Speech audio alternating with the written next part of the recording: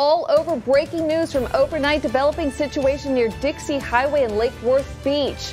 A lot of law enforcement's been on the scene. We have the very latest. Today marks 1 week since in Palm Beach County a teen died after going for a bike ride. We'll tell you what's going on today to honor that young man and why a former detective tells us someone must know something about how he died. Gas prices keep going up, especially here in Palm Beach County. I'll show you how Governor DeSantis is aiming at helping drivers out right here in Florida.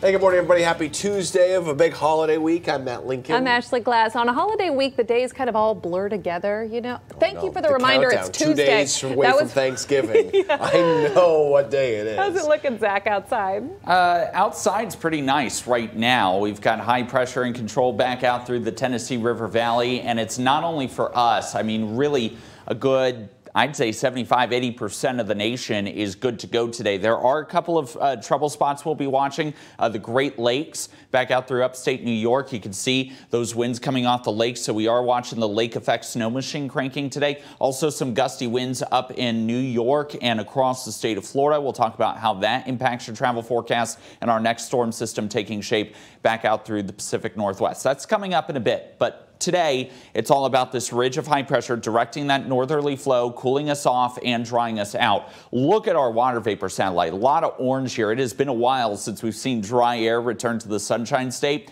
but we are certainly going to live up to that name later on today. It's also cooling us off. We're in the upper 50s right now for St. Lucie, Indian River, and Okeechobee counties. Low 60s for Palm Beach and Martin County. Yes, this is a good 10, nearly 15 degrees colder than where we were at this point in time yesterday.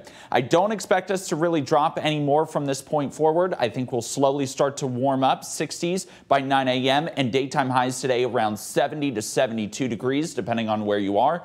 Ample sunshine, guys. We'll talk about the one other threat, though. That's coming up in a bit.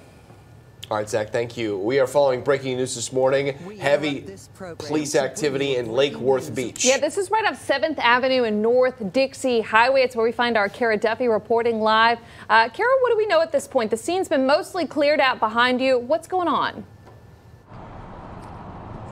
Well, Matt, Ashley, right now deputies are being pretty tight-lipped when it comes to what exactly unfolded here overnight. As you mentioned, the scene now a lot more clear than it was when we first got out here. But if you take a look in the distance here, there is still maybe 2 or 3 cop cars, sheriff's deputies' vehicles in the distance with their lights on. Now, a majority of the action has been here at this intersection. That's at Dixie Highway and 7th Ave in Lake Worth. When we first got here, we saw dozens of vehicles from PBSO. As you can see, one of them just pulling out from the scene now. And during that time, we know that the PBSO bomb squad van was here. We also saw the helicopter circling. Neighbors nearby said all of that commotion started shortly after 2 o'clock this morning, and then deputies had blocked off this entire block really here at the intersection, which began at the Citgo gas station. That was their starting point where they were kind of set up throughout the morning, and then it stretched back towards, I believe, more residential areas in the distance, and that's where we are still seeing those flashing lights from the vehicles out there right now. But as far as what exactly happened here, we're still working to get more information. We have reached out to the spokesperson for the sheriff's office and are waiting to hear back. As soon as we get an update, we will be sure to bring you the latest information. Matt, Ashley. 6:04 right now this morning, Palm Beach County deputies have arrested a man accused of shooting and killing a man in Lake Worth Beach last week. Detectives say Francie Joseph shot and killed a man who was on his way back home from shopping with his mother. Detectives say a group of people in a car stopped in the road near their apartment complex. As the victim was driving around the stopped car, police say Joseph fired his gun, killing the man. Joseph now faces multiple charges, including first-degree murder. And this morning, the Justice Department and more than a dozen families of the Parkland school shooting victims have reached a settlement. The Justice Department will pay nearly $130 million to 40 survivors and the victims' families over claims that the department failed to investigate tips that warned about the shooter months before the shooting. 17 students and staff members were killed by Nicholas Cruz on Valentine's Day nearly 4 years ago. Cruz pleaded guilty last month and is facing the death penalty.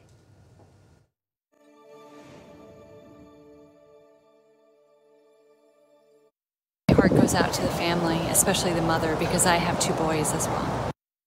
A neighbor there calling the death of 14-year-old Palm Beach Gardens boy heartbreaking. And today, family and friends, they will gather to remember Ryan Rogers, who was found dead after going for a bike ride about a week ago. Yeah, there will be a celebration of life memorial gathering in North Palm Beach this afternoon. Police say they found Ryan and his bike near a sidewalk on Central Boulevard at the I-95 overpass in Palm Beach Gardens. Investigators have ruled his death a homicide. The exact cause of death has not yet been released, but investigators say it was not traffic related. Our Terry Hornstein's been following this story. So Terry, CBS 12 News just spoke to some retired detectives trying to learn more about what could help solve this case. What are they saying? Yeah, there's a lot of work to be done here. Those detectives say an important part, though, of this case, scouring the area for surveillance video that may have gotten the possible suspect on camera. You know, we did tell you last week when we were out at the scene, there are cameras out there, but not pointing in the exact direction of where Ryan's body was found. So at this point, Palm Beach Gardens police have not yet released a cause of death for Ryan, but did rule his death a homicide. Today will mark 1 week since the boy's body was found, yet still no answers as to how he died or who did it. Right now, the case is in the hands of detectives who have the job of finding the person responsible for this awful tragedy. CBS 12 spoke to some retired detectives in our area who say there is a lot of work to be done here. Somebody has seen him, or some technology has seen him or her. So the idea is that they look at all those resources and they try and narrow it down. 90% of the time, somebody does something like this, somebody else knows it. Somebody else knows about it, or they suspect that they did it. Somebody knows something. Detectives will also look at phone records, social media accounts to see who Ryan was talking and texting with. They will also look in the area for locals who have been involved with crimes against children. Now, another big part of this case, looking at the bicycle, which was found on the side of that road with Ryan. Ryan's mother, who has made several posts on Facebook about her son's disappearance and death, posted over the weekend the family is struggling with this homicide finding and still trying to process how anyone could have done this to her son. His funeral is scheduled for later on this afternoon. All right, Terry, 6:08's the time. This morning, the man who police say plowed his car into a Christmas parade, killing 5 people, hurting dozens more, set to make his first court appearance. Yeah, police say the suspect was involved in a domestic disturbance and ran away before police arrived. Yeah, we see it on video, too. Red SUV blowing through barricades, speeding down the parade route Sunday night near Milwaukee. Driver managed to dodge a police officer who shot at the car trying to slow it down. The car was later found less than a mile from the parade, and the suspect was taken into custody. Now, Sam Kerrigan here's back with us at the live desk following those developments this morning. Sam, this suspect has a long criminal history? That's right, Matt and Ashley. Police identified 39-year-old Daryl Brooks, you see right here, as the suspect, and they say he intentionally drove through those barricades at the Waukesha Christmas parade. Now, the Waukesha police chief says there's no evidence this was a terrorist incident, but the suspect does have a number of violent past felonies. Brooks' criminal history dates back to 1999. Last year, he was charged with 3 felony gun charges. And in a domestic abuse incident just earlier this month, court documents show Brooks intentionally ran over his child's mother with his vehicle. He posted a $1,000 bail on November 11th, a bail the Milwaukee County District Attorney called inappropriately low. Now, Brooks is facing 5 counts of first-degree intentional homicide for the Christmas parade, in addition to several other charges. This morning, we know those who died range in age from 52 years old to 81 years old, and among the nearly 50 people injured, almost half of them were children as young as 3. Matt? Sam, you know, this morning security has now become a big priority for some parade and festival organizers right here in South Florida. Wellington's 37th annual holiday parade organizers tell us there will be extra deputies along the route. Palm Beach County Sheriff Rick Bradshaw says deputies plan to provide the parade the same level of security it once gave former President Trump.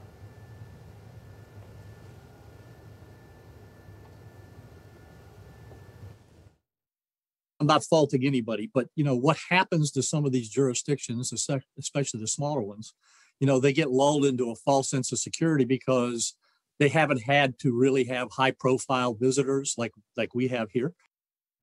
The Wellington Holiday Parade starts at the original Wellington Mall and makes its way south to the amphitheater. Forest Hill Boulevard will be shut down in both directions.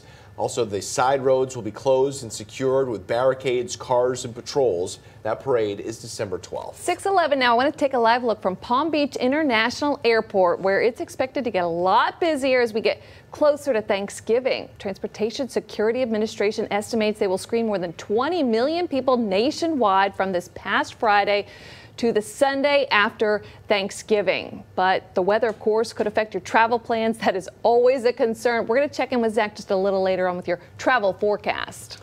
Well, if you're hitting the roads for Thanksgiving, paying at the pump is prodigious. Yeah, millions of Floridians are expected to pay the most expensive Thanksgiving gas prices in 8 years. According to AAA, national gas average in Florida is $3.35. In all our local counties, prices are above that. In Palm Beach County, we're looking at $3.49. Go to our Madeline Montgomery. She's reporting live at a gas station in Palm Beach Gardens right now. Maddie, any hope these numbers will go down soon? Matt and Ashley, prices are still definitely above average here. I'm in Palm Beach Gardens at a Shell at Northlake and Military, and we just filled up our tank. It was $54 for almost 14 gallons of gas, and that's because we're about 30 cents above average. The county average, that is, for $3.79 a gallon. But the governor says he is trying to fix these numbers, sadly not before the holidays, but for next year, and he just made that announcement this week. So what the governor is proposing is about $1 billion in gas taxes breaks. He's already talked to several CEOs from gas stations in the state like Wawa and Buc-ee's who agree to cut costs along with the tax cut. If this happens, he says that'll save a family with 2 vehicles an average of $200 in 6 months. We have folks that are getting hammered by the rising gas prices, and so we're here to do something about it. He insists the cuts won't affect Florida's ability to pay for roads and other infrastructure and will not apply to the aviation fuel tax. And the governor will lay out a more detailed plan next month. And then he's going to propose this in the next legislative session, which starts in January. Reporting live in Palm Beach Gardens, Madeline Montgomery, CBS 12 News. All right, Maddie, a lot more ahead to get you ready for this Tuesday morning. Kyle Rittenhouse speaking publicly for the first time since his acquittal. And we'll tell you what he said he was thinking right before he shot and killed 2 people in Kenosha, Wisconsin. That's coming up next.